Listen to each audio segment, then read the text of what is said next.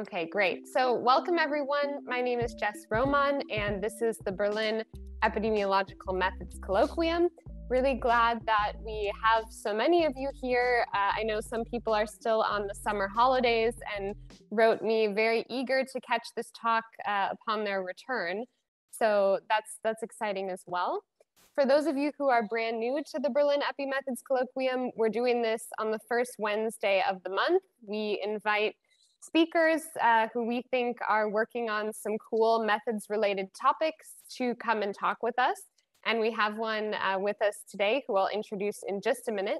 It's always at 4 p.m. So this time, wherever you are on the planet, 4 p.m. Berlin time at least. And we also do a journal club on the third Wednesday of the month. You can also join us 4 p.m. Same place, basically.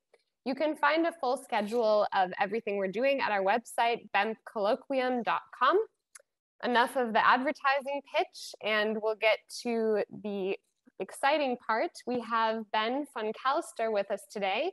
And Ben is a professor both at the KU Leuven in Belgium and at the LUMC in Leiden in the Netherlands. He works primarily on, let's say, biostatistical topics in clinical risk prediction models. He'll tell you a lot more about that. His field of application is gynecology, and he also sits on the ethics committee as the statistical, let's say, advising member. And I think sees a lot of these types of studies and proposals coming through and can offer some very valuable insights to those of us who are practicing in research. So I really like to thank Ben for taking the time to be with us today, and thank all of you for joining. And I think without any further ado, oh, actually, if you do have a question, put it in the Q&A. You can click on the Q&A button below. You can also upvote other people's questions if you like them. And following the talk, we'll do kind of an informal chat session. We also have Marco Piccinini and Chisato Ito here with us today. But if anybody else would like to join our little panel for the discussion, just send us a message in the chat, and I'm happy to promote you after the talk to be a discussant with us today. Okay, now without further ado, Ben, thanks so much. Thank you very much for the kind introduction and for the invitation to speak for you today. I just got back from holidays, so I hope many of you also had the time to enjoy some holidays recently. Anyway, let's see, can I, yeah. So before I start, I have a short disclaimer. So my talk is, in my opinion, a bit experimental. It's an overview of enemies of reliable risk prediction. So it's not an in-depth discussion of some methodological topics. It's pretty high level. And I know enemies sounds a bit negative. So you may call them challenges as well, if you like. Well, you can look at it from many angles, I think. Apart from that, I have no financial conflicts of interest. I developed a few prediction models that ended up as web calculators that are freely available and that are also available as an app, which is non-free, but the income from the app covers the maintenance, basically. So, okay, I'm not getting rich from that at all. The model formulas are free. They are published in the paper, so anyone can implement it, him or herself.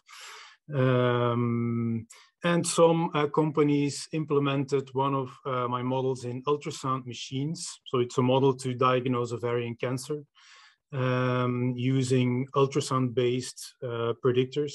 And so some companies implemented that in their newest machines, which I think is quite exciting to get the models as close to the bedside as possible. But that's basically their responsibility. And for this talk, I mainly have to thank Maarten van Smeden, Ewout Steyerberg, and Laura Wijnands for some discussions, formal and informal, about my list of enemies. So, as this slide shows, we have a case of leakage. If you compare the literature, the applied literature on prediction modeling versus what is being used in practice. So there are a lot of papers in which prediction models are introduced, but there are not so many models that make it all the way to being used in clinical practice. But anyway, prediction models are extremely popular these days, and I think some reasons for that are the fact that there are lots of data sets available, that we are really focusing on precision or at least stratified medicine, that there is an increasing focus on digital healthcare as well, and then the quite recent hype in machine learning algorithms. And if you mix them all together, some things are on fire probably. But what is the status of clinical prediction modeling? Well, I think many of you know that we have too many models, and this is being observed in about every medical field. I mean, there are tons of systematic reviews out there that make this conclusion. What we also see is that if these models are being evaluated for quality, that most of them are being labeled as high risk of bias, and that there are a few validation studies of these models. And a third thing that is pretty well known, I think, is that there are even fewer impact studies of these models, studies on how to implement them in practice and what the effect of using the model in practice is on process-related or patient outcomes. And so that's why we end up with this leakage issue where we are now. Now, how did we end up here? Well, that's the core topic of the talk. So I was having this list of enemies in my head for quite some years now, and I talked to some people about them. And you know, you can list up a lot of enemies or challenges if you want to use that term, and many of those are probably hiding in plain sight. So many of these are not surprising if you see them. I mean, we know a lot of problems already. But I think understanding them can help us to get away from the status quo. Maybe change always happens slowly, but I mean, we still have to keep trying. And so, as some people say, you have to know your enemies. And someone says that if you want to know your enemy, you have to become your enemy. I don't think we should take that too literally if we are developing our own prediction models. But well, I think it's important to try and list the challenges and put them together. So, well, here I go, and let's see what happens. So let me know what you think of them, and whether I am missing some challenges or whether I'm mistaken for some opinions. I'm open for criticism and other comments, so let me know. So the first challenge are the academic incentives. We all know that. I mean, this is like an open door. And I've recently written some kind of frustration paper about the status of current academic research that was published in the Journal of Clinical Epidemiology. And well, we all know the fact that there is a big focus on these crazy metrics, the H-index, impact factor, number of publications, and so on, which is, you know, pushing people towards doing boring and easy publications. And the focus is on the output. And as a statistician of the ethics committee here in Leuven, I see lots of protocols passing by, and yeah, you see a lot of quick and dirty studies, basically, where they do some retrospective study, they get some data from patient files, focusing on patients with whatever condition, and then they collect the data they have, and then they do some risk factor study where they put a lot of stuff in a regression model, and that's it. So I think we all know that problem. Papers on prediction models are quite easy as well. You can do just what I said a minute ago. You collect some data, or you use some data set that is already available. If you have a junior colleague who can work a little bit with some statistical software, you mix the data and the software together and you get a prediction model paper. And that is something that Andrew Vickers, together with Angel Cronin, already published on in 2010, well, where they state in that paper that this kind of work is particularly easy to do. They write, you do not need to collect any data or even think of an interesting scientific question. I mean, it's just, you have data, you put it in software, and you get going. The academic incentives also forces people to do, I mean, I write here, poor and quick peer review. Well, I see a lot of great peer reviews as well. I mean, I get a lot of very nice peer reviews that I really can do something with, and they don't have to be positive. It means if somebody doesn't like my paper, but they give a review where you can do something with, I mean, I'm happy. I mean, I can only be angry at myself that I did not see all the problems that the reviewer noticed. But that's what I like. I like positive reviews even more, but still. But at the same time, I see so many very tiny review reports where, I mean, there is no really in-depth discussion of something. And it's my opinion that some people see it as some ping pong game. It's just part of the academic process. Somebody submits a paper, you ask some questions about it, the authors reply to your questions, usually with changing as little as possible to their paper, and then you accept it. And I mean, it's my feeling that we have put the bar pretty low. As I put it some weeks ago, like, we know that no study is perfect, but we are interpreting this a bit too easily as anything goes. I mean, everything has limitations, so okay, as long as you mention your limitations, you're good to go. And that feels a bit uneasy to me. So if there are quick and dirty prediction model papers, they pass the peer review stage a bit too easily, in my opinion. And while I was on holiday, I got peer review reports from 2 papers. One was a clinical paper, and one reviewer, I showed the full review here on screen, wrote 60 words that, I mean, I don't know what to do with that.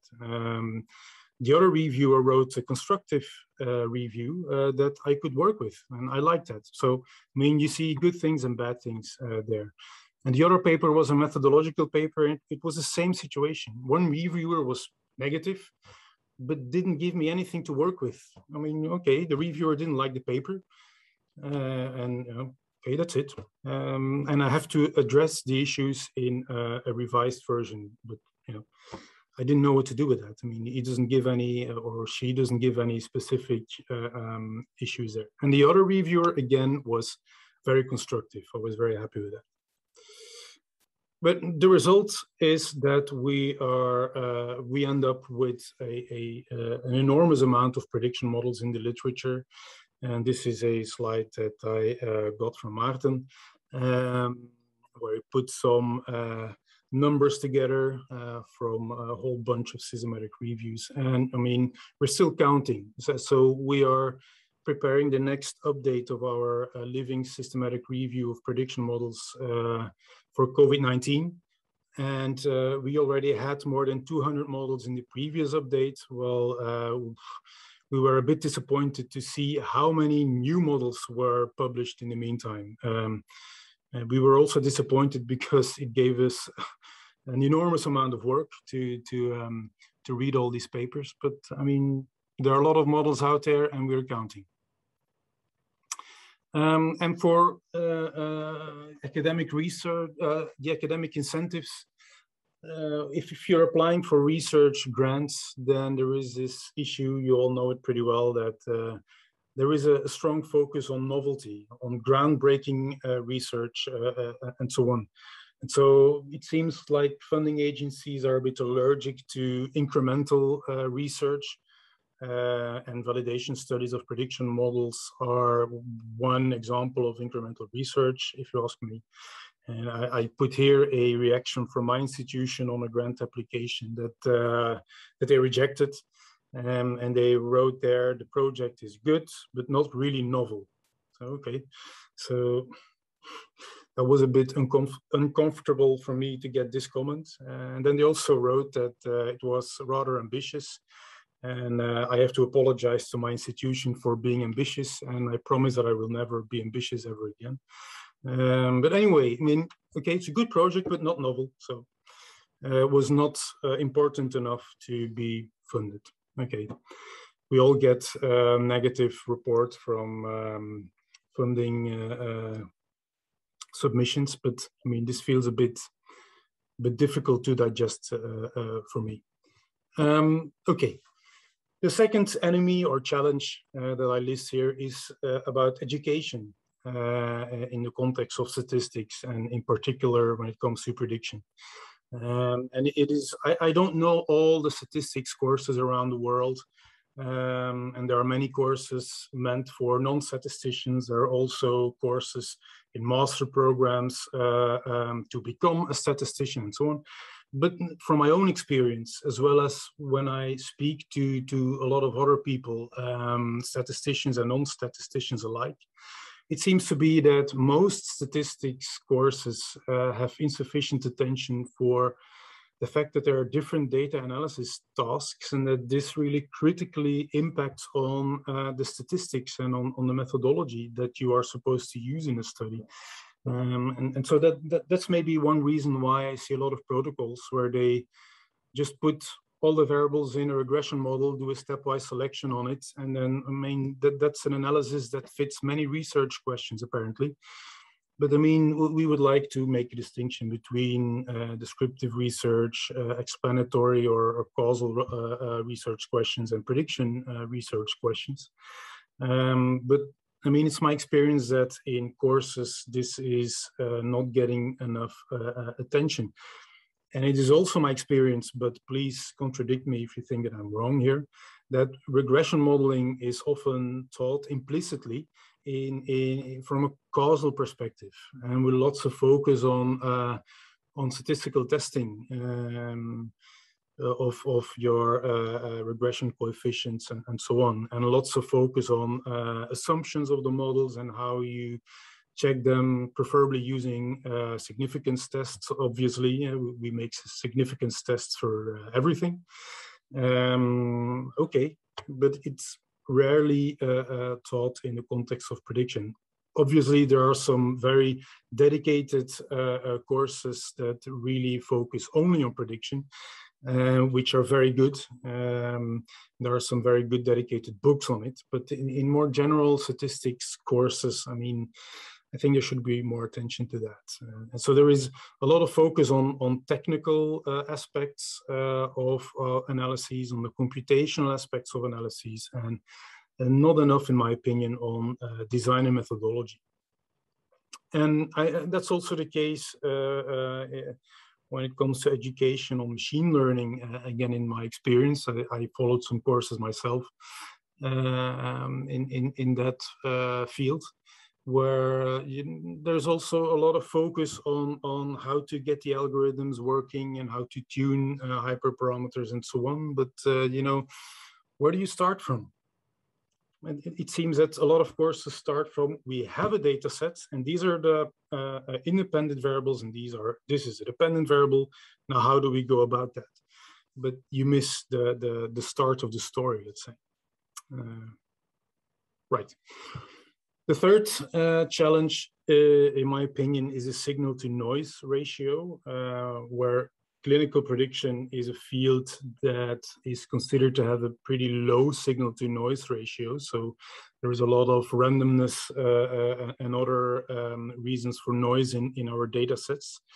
So it is not so easy to find a signal, and in some other domains, and a typical example is gaming, then the signal to noise ratio is better, and the rules, let's say, are clear, or the data generating mechanisms are more obvious, let's say.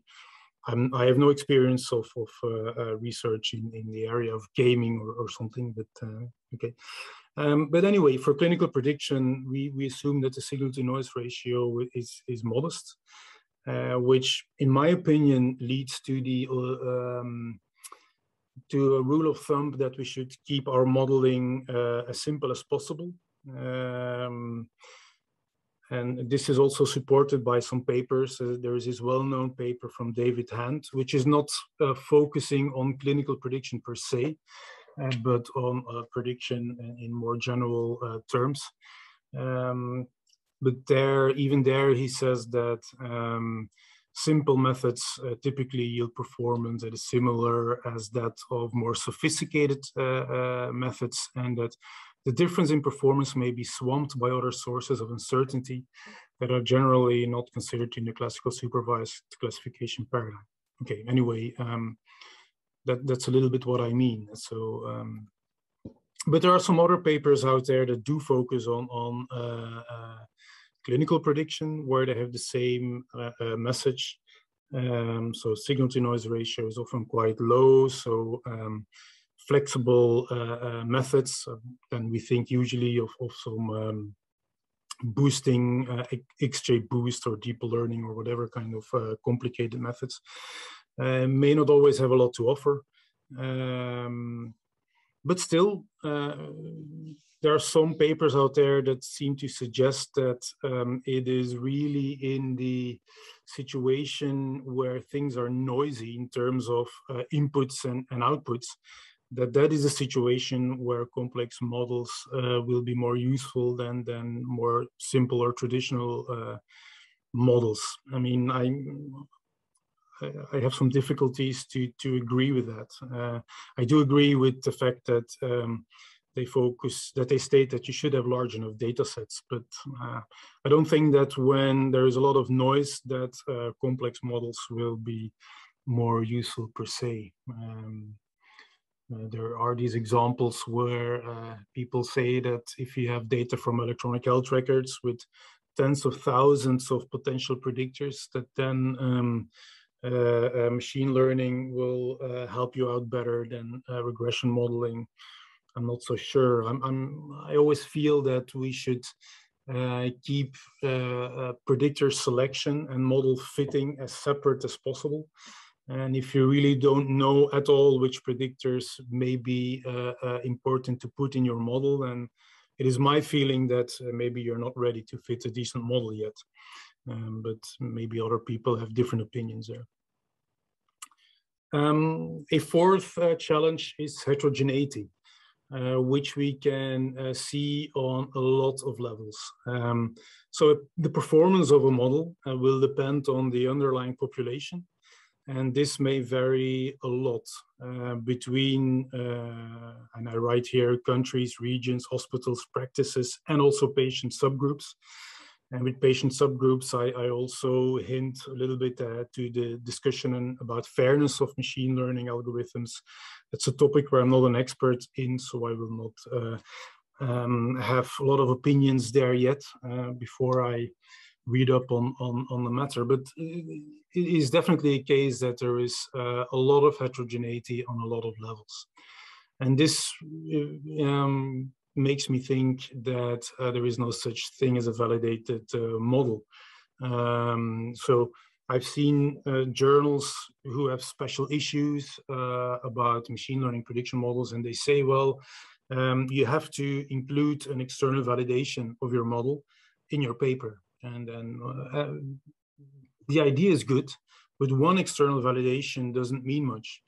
And I mean, I don't know a lot of people who would like to introduce a new prediction model and then include an external validation in their paper with poor results. So, I mean, they can put all the validation results in there, but who are we to believe that? I mean, if I publish a new model and I say, look at the validation that I have done, it's fantastic, then none of you have to believe that. I mean, we need good validation studies by other people as well, and in several different settings.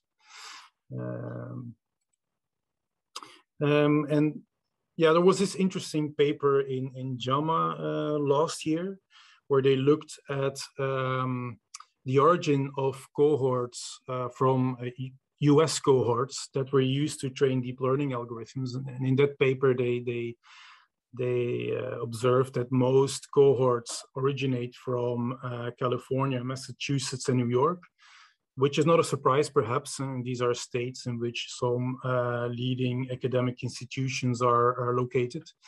But that cohorts from other parts of the United States are pretty rare.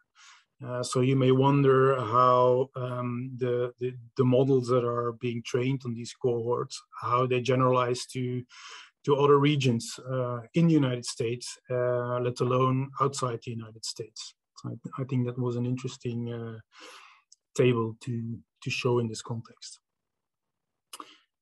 And then another aspect here is that there is a factor of time. The world is dynamic, so things change. The care changes, referral patterns change, reimbursement strategies change, so healthcare changes on a daily basis. And this has an impact on the accuracy of the predictions you get from some model. So we can assume that the accuracy or the reliability of your predictions will decrease over time.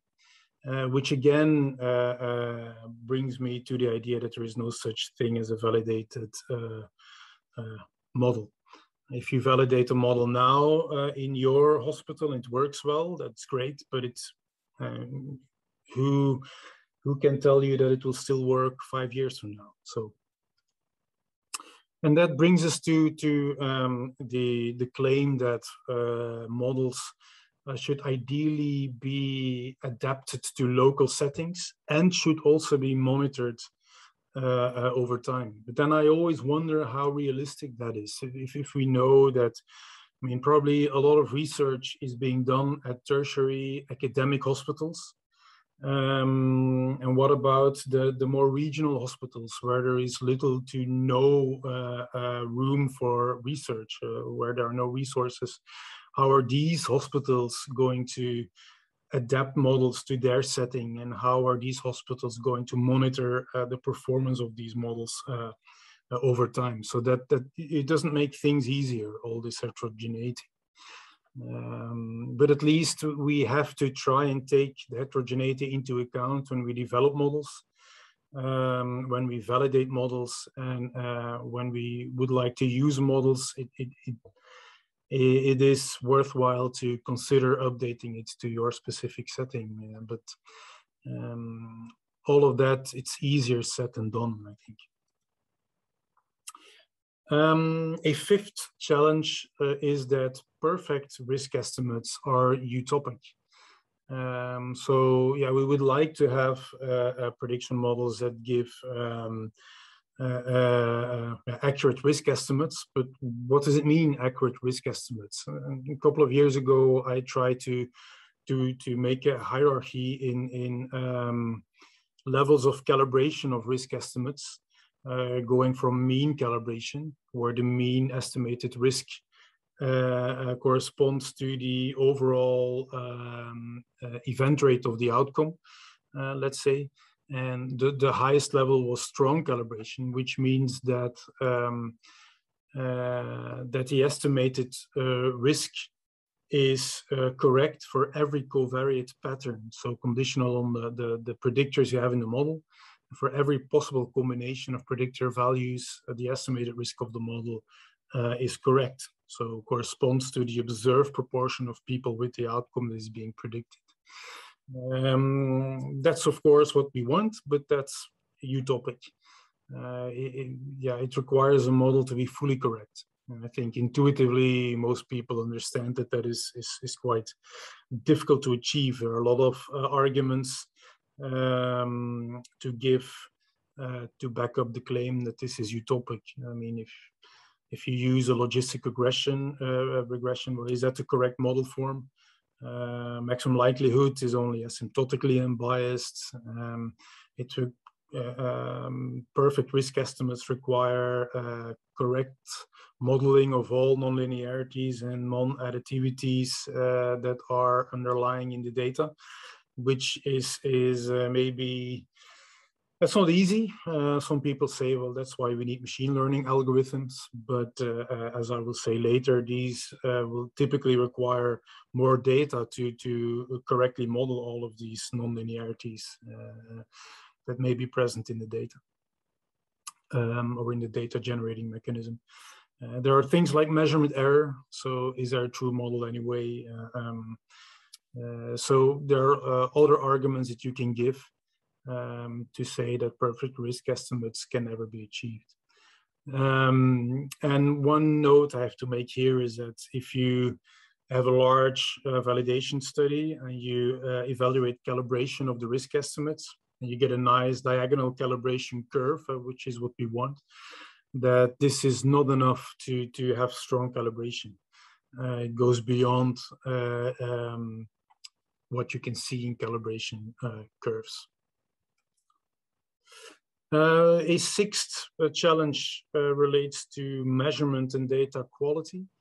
It's a very important thing that is difficult and maybe not given the attention that it should or that it deserves. And you can talk about different things in this context. One thing is missing values, which is something that's a very difficult subject. Definitely for non-statisticians, but also for statisticians. I mean, it's a very important but difficult field. I'm also uncertain myself when I see data with missing values as to what should we do with that. It's easy to say, well, oh, I'm a statistician, I will do multiple imputation, and that's always the good solution. Well, there are exceptions to the rule, I understand. So it is a tricky thing. And definitely when you're talking about electronic health records, the definition of missing data changes. I mean, if you collect data in the context of clinical routine and you didn't measure something, is that a missing data point? I mean, the clinician maybe didn't do anything wrong by not measuring that value. Measurement error is another thing, and the definition of when and how you measure your predictors. And I think that is something that is very difficult to align between settings, which further adds to the heterogeneity and to the noise in the data and so on. So there are a lot of differences in procedure for measuring biomarkers, for example, and the timing of that. And even as a statistician, I mean, you have to understand the data that you're working with. But I also experience that sometimes I learn something new and something important 10 years after starting to work on some problem. That it strikes me that it is very difficult as a non-clinician to really fully understand everything from the clinical aspect of these studies. So sometimes you take something for granted that some measurements will have been done at the recruitment visit of a study, but then 10 years later you realize that no, it is not measured at that moment. It's actually measured at some moment later in time, maybe even before the recruitment visit in the study and so on. So it's a very tricky thing as well. And then there is also the outcome, where the outcome that you're trying to predict, and that's specifically something, well, not only obviously, but specifically something that is being discussed in the context of deep learning on medical images, where you need some annotation of the images. And that is very difficult to get quality labels. So, I mean, in a lot of studies, the images should best be evaluated by several experts in the field to come to a consensus judgment and to understand how much experts differ in their evaluation of the same image.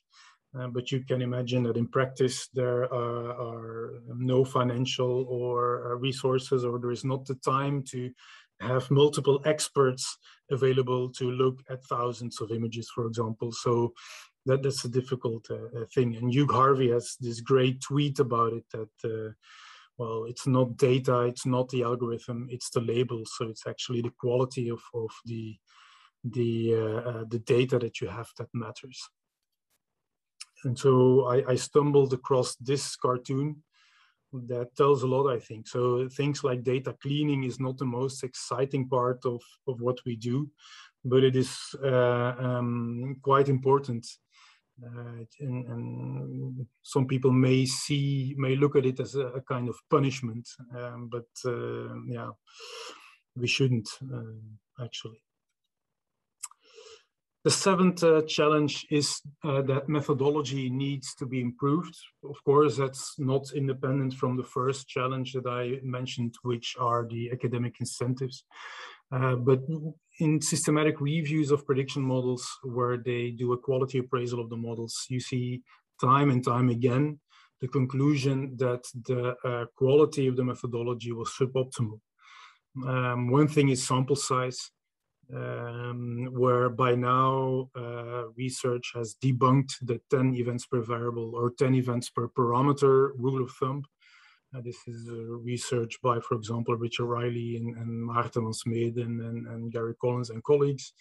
So even for pre-specified regression models, which is basically a simple situation, you're not doing variable selection, you're not looking at random forests or whatever, pre-specified logistic regression models, even then the 10 events per parameter is insufficient. And the figure that I show here on the slide is something that I made myself based on Richard Riley's sample size paper that he published last year in the British Medical Journal, where you see that the minimum events per parameter based on their methodology strongly depends on the outcome event fraction. And maybe if your outcome is rare, 10 EPP may be sufficient, because then you have so much non-events per predictor as well. But if your outcome event fraction moves towards 50%, then I mean, you really need a lot more than 10 EPV or EPP to be on the safe side. And if you use complex algorithms, then there are indications in the literature that these require a lot more data. So this paper from the team from Ewout Steyrenberg, they suggest that these complex algorithms may need over 10 times as many events per variable. So if 10 EPP is insufficient for pre-specified logistic regression models, then okay, where are we for safely developing machine learning-based prediction models? You need a lot more.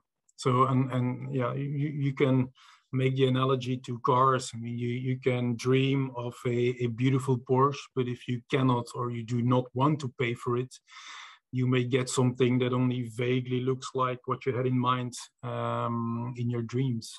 And the same applies to developing risk models, but you don't need money, you need data. To get data, you need money, but you know what I mean. But beyond sample size, prediction modeling is misleading. And I already said it at the beginning, making a prediction model paper is not so difficult. But that's the misleading part about it. It looks easy, but if you want to do it properly, it isn't so easy. If you read the correct books from Ewout, from Richard Riley, and other people, you know, you learn the right things to do it, but it's not so easy as it may look at first sight. And some years ago, we did a systematic review of studies in which they compared prediction models based on logistic regression with prediction models using one or more machine learning algorithms. And we looked at the methodology of these papers. And first of all, if we look at sample size, we saw that the median events per parameter was 8 with a huge variability. And I made this plot of events per parameter by outcome event fraction of all the models that we looked at in the systematic review. And I put the minimum events per parameter line in red on the plot. It's the line that I showed you some slides earlier. The y-axis is on log scale here. And you see that a lot of models were based on data where the events per parameter was clearly insufficient.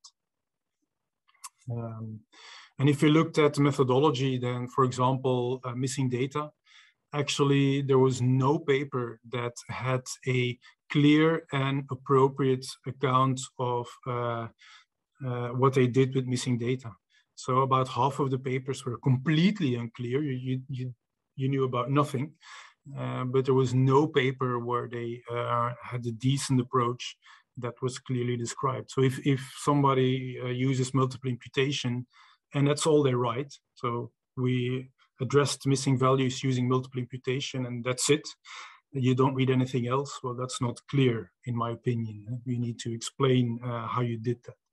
And there was one paper, for example, that set the highest and the lowest percent of values of each continuous variable to missing to avoid the impact of possible outliers. But then they used mean imputation on these missing values. So what that paper did was replace the extreme values of a variable with the mean.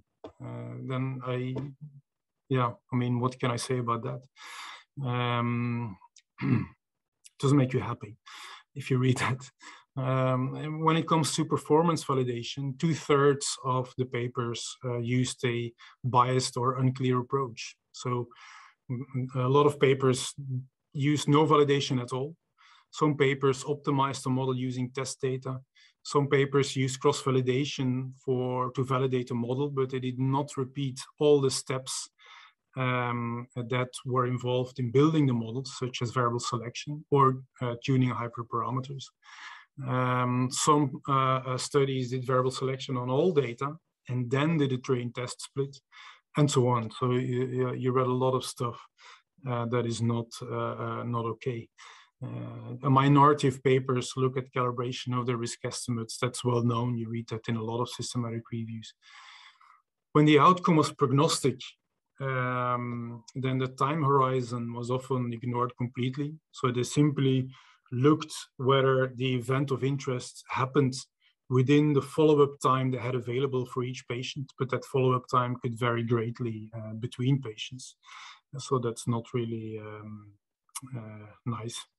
One study used matching. They matched patients with and without the outcome that they wanted to predict. They matched these groups for age and gender, and then they used age and gender as predictors of the outcome. I mean, really? What can we say? So there is room for improvement, and some other reviews say similar things about methodology, and I list some recent ones here. So there is a lot of room there. And one recent model that I read was a model to estimate the risk of first trimester miscarriage in very early pregnancies, where they had no validation at all. It was data from a single institution, and if you know the issues surrounding the issue of heterogeneity, then single institution models are a bit, we're beyond that, I would say, where possible. Also, their most important predictor was missing in 79% of cases, which isn't serious anymore, in my opinion. And they also noticed that the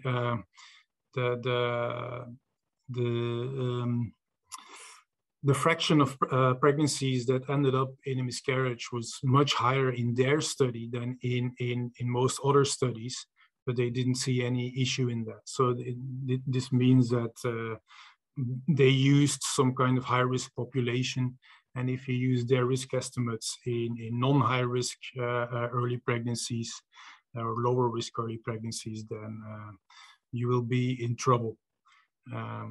So, there's a lot of work to be done there. Challenge number 8 relates to models with a diagnostic outcome. Why do we make prediction models for a diagnostic outcome? Well, because the gold standard is invasive or is costly, and we want to have a more efficient approach to guide patient management. And so, but if you want to develop models for such diagnostic outcomes, you do need unselected cohorts of patients that do have the gold standard, which is invasive or costly or has other difficulties. So you will run into practical, financial, ethical issues, maybe to get such a cohort. And an example is research on the diagnosis of ovarian cancer that I've been working on or collaborating on for more than 10 years now, where the gold standard is the histology after surgery for the ovarian mass. But of course, they cannot do surgery on everyone with a ovarian mass to know whether it is benign or malignant. And so we make prediction models to help clinicians in determining who they can manage conservatively and who they should operate and by whom these people should be operated. Should they be referred to a specialist who does this every day, or can the operation be done locally because it's not such a high-risk case, for example? Usually, these models in this field have been developed on patients who have been operated on, because then they have histology and they have the gold standard. But of course, a lot of women with a mass are not operated on because the clinician thought it was okay to follow the patient conservatively. So you have a bias there. And we have done one study where we included all patients. So patients who were operated on for their mass because they wanted to or because the mass looked suspicious, as well as patients who were not operated on because the mass looked harmless or because a patient refused to be operated. So we validated the existing models on all masses, also those who are not operated on. But then you run into other issues like, what's the outcome of the tumor for patients who are not operated for their mass? You run into issues there. I know there are some methodological papers about that to try and deal with this problem. And we dealt with it, among other things, with multiple imputation. I think it was a reasonable approach to deal with it, but I mean, you can think of other approaches as well. A similar challenge can be given for prediction models for prognostic outcomes, where you follow up patients sometime after time zero, the time at which you make the predictor measurements and get the risk estimate. Then you follow up the patient for some time to see whether and when the outcome of interest occurs. But a lot of stuff can happen. First thing is quite simple. If you want to predict some event happening within the next 10 years, it's quite difficult to have a very good follow-up for such a long period of time for a large number of patients. But there will be lots to follow up, and I mean, is it always uninformative? Probably not. I suspect there are a lot of competing events that may take place, and even more tricky can be intermittent decisions about treatment or changes in the treatment that a patient is being given. And Non van Geloven has written a very nice paper about that, which was published last year. So, for example, if you would like to have unselected cohorts of patients without treatment, that would be uncommon to have, and so on and so on and so on. So there are a lot of other tricky things that can distort your risk estimates when you want to make models for these kind of outcomes. Challenge number 10 is complete and transparent reporting. This is pretty well known. I will not spend a lot of time here. Well, I think that a clear account of what you did is actually more informative than the result of any kind of validation that you report in your model development paper. Again, I mean, who will introduce a new model and publish poor validations in the same paper? So if you introduce a new model, I think the methodology is the key thing to look at. And of course, we do need validation efforts. I'm not saying that I am in favor of papers that have no validation at all. But in any case, a clear description of what happened is extremely important. And this enemy, as I write here, is pretty easy to beat. I mean, there are lots of reporting guidelines, and for prediction modeling, it's a tripod guideline. It's out there, or use it. It's quite easy, but still, yeah, I mean, I review a lot of papers in which prediction models are being introduced, and the majority doesn't use it. So even there's a lot of work to be done. And when we're talking about machine learning models or just any type of complicated model, it is more difficult to make available than a regression model, for which you can pretty easily present the formula in your paper such that other people can use it. Of course, it's not a big problem to make machine learning models available using software objects or calculators or apps. But of course, these bring about other issues, tricky things. These things should be error-free, should be easy to use, should be well documented. So it's easy to present a calculator these days, but you have to warn people about the status of the research about the model. If somebody just stumbles upon your calculator, it should be quite clear to these people at first sight what status this model has. Has it been validated? Where has it been validated? And so on and so on. You can make any model available, but you have to do it well. But again, you can say this is not a very big enemy. It is not that hard to solve. But in my opinion, it does not happen very often. You see a lot of calculators indeed, but are they always very well documented? I have my doubts about that. Number 11 is the issue of commercial interests. Well, commercial interests do not have to be bad by definition. We need financial resources to do good studies, and if there is a commercial input, then maybe there are a bit more financial resources available. But at the same time, commercial interests, they hamper other important aspects of research. I mean, the word commercial interest says it all. I mean, they have other interests than a purely not-for-profit effort in the context of prediction modeling. How open are these companies regarding their model, regarding the validations and the problems they may have had in their validations?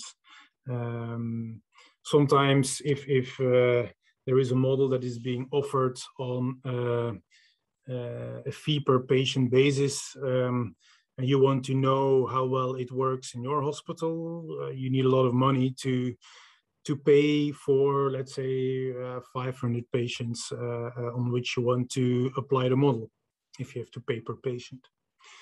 And in terms of our COVID systematic review, we observed that companies often did not react when we asked them to send us reports about the models that they are selling.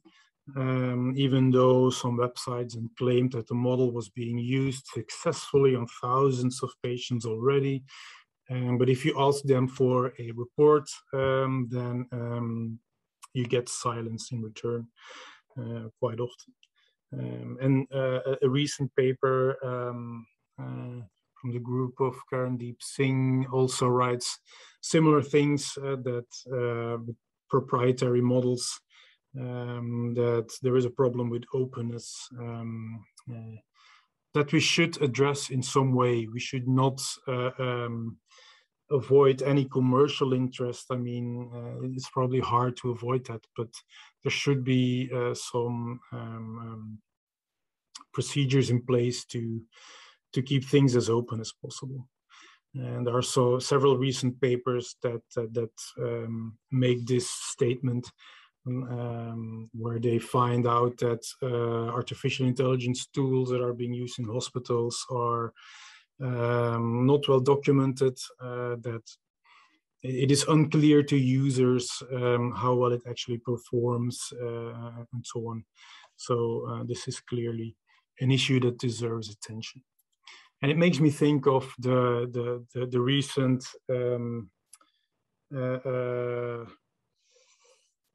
events surrounding the Theranos trial in the United States. I'm not saying that I'm following it that closely, but that's also, they were promising to have fantastic diagnostic testing that was cheap, and you only required very little blood to do so, and so on. And well, most of you know what happened with that company. That didn't go well. But there are other examples that you can give. I don't think I have the time to go into detail about that, but there was the GP at Hand app, where patients can at home enter symptoms to the app, and then the app will give you a first diagnosis. And experts were complaining that this app didn't work very well, that the model was based on clean cases that were provided by clinicians, whereas if people use it at home in whatever condition they are in, then the situation is not so clean, and the app gives very problematic diagnoses that cause anxiety for no reason, or maybe miss something important, and so on. But the company behind the app just didn't mind that much, and kept going. So challenge number 12 is on the implementation in practice. A prediction model should very easily fit into the workflow. I can imagine that clinicians around the world are short in time anyway. I am not talking about this pandemic situations, but normal situations already. They're quite busy. So what additional actions are needed to get the predictions? In particular, what specific actions have to be done by the staff to get the predictions? But if you're talking about electronic health records based models, then behind the scenes, a lot of stuff has to be done by linking data. My experience with it is that even in the same hospital, different departments use different data collection or data storage systems, and it's not always easy, even within the same hospital, to link data from one patient together. So data from the intensive care units is in a completely different format than data from the same patient outside the intensive care unit, and so on, but it all has to be linked if needed. There has to be done something about missing values. Yes, mean imputation is very handy then, it's very quickly done, but it's often, it's not a very good solution. So it's not very easy to implement it from the IT perspective, but also not to make it easy to use by the clinicians themselves. And then clinicians also should at least consider the predictions and the recommendations that are given by a model. And there are some studies, impact studies of prediction models, where the researchers found that clinicians largely ignored the predictions and the recommendations given by a model. So there are some other psychosocial aspects there. How is a model supported by clinicians, by the hospital boards, by national or international guidelines? It's not because a model is implemented in a nice way in some electronic format that clinicians will use and follow it. There are a lot of aspects there that can go wrong. And if you follow the recommendation given by a model and it turns out to be the wrong thing, so you see a patient with an ovarian tumor and a model says, well, you can follow this patient conservatively and you can see her again 6 months from now. And you send the patient home, and 1 month later, they are being brought into the hospital because the tumor ruptured or something, and God knows what happened. Who is to be blamed then? Is it, I don't know how that works out. I think I've read somewhere that we have to await the first real lawsuit cases to see what will happen in practice in such a situation. But these are also aspects to pay attention to. And more generally, when we're talking about implementation in practice, is that impact studies are just difficult to do. Models are complex interventions. They have to be embedded in practice. Do you give recommendations together with risk estimates or not? What kind of recommendations do you give, and so on? So it's not a very easy thing to implement, as I said before. The ideal design is often stated to be a cluster randomized study in which you compare prediction model with the current standard of care. For example, these are very cumbersome studies to look at or to prepare and conduct. And the choice of the endpoints of such studies is a difficult one. It's quite easy to use process-related outcomes, like how many patients did you refer and how many referrals were justified and how many operations did you do, how many unnecessary operations were there, and so on. These are the easier endpoints, but these are actually intermediate outcomes. More interesting would be to look at longer term outcomes on patient level, and that requires more time. It's more difficult. We can always, almost by definition, expect lower effect sizes further down the road. So that is a very difficult discussion. We have tried ourselves to do an impact study some years ago, and then I experienced firsthand what difficulties there are in doing so. And in our study, we noticed that people largely ignored the predictions from the new model because they prefer to stick to the old procedures that they used using an older model. So it is very difficult to do. And in this context, there is also the prediction paradox. This is mainly something for prognostic models, which means that using a model makes it invalid. So if you make a model to estimate or the risk that someone will get a in-hospital infection, and the model gives a high risk estimate, and then the healthcare staff does all sorts of interventions that avoid the infection from happening, well, then you understand that using the model changes healthcare and just changes the whole situation and may make risk estimates completely invalid. So that's some kind of paradox that I don't know how easy it is to solve that. You don't have that for diagnostic models because, okay, it's more of a cross-sectional problem in some way, but you do have that for prognostic models. So it's not because you have implemented a model and it has an impact on patient outcomes that your work is done. And then to end with, I had this short excerpt from a House of Cards episode. I'm hugely behind on all the series hype. I mean, I just watched House of Cards last year.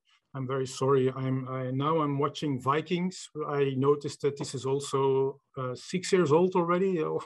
I'm extremely behind all of that stuff. And most of the important series I never watched. I never watched 1 minute of Game of Thrones, for example. I have no clue what it is about. But anyway, this thing in House of Cards, I don't know if it will play, because you know how it goes. You want to embed a video in PowerPoint and then it never works. So, but let's see if it's not important, it's just funny. It will not work, I'm quite sure, right? So it doesn't work. Yeah. There you go. I knew it would happen, but I tried it anyway. If you don't try it, you don't know it. So that's the end of what I had to say. I hope it was useful. I don't know if you liked a high-level overview of issues rather than a more in-depth methodological discussion of some specific issues. But yeah, it was a list of issues that I had in my head for a long time, and I thought it might be interesting to talk about it one day. So I hope you liked it, and if you have some questions, positive, negative, let me know. So thank you very much. Thank you so much, Ben, for your time and sharing all of your experiences and wisdom with us. Really, really appreciate it. So I'm going to go ahead and pause the recording.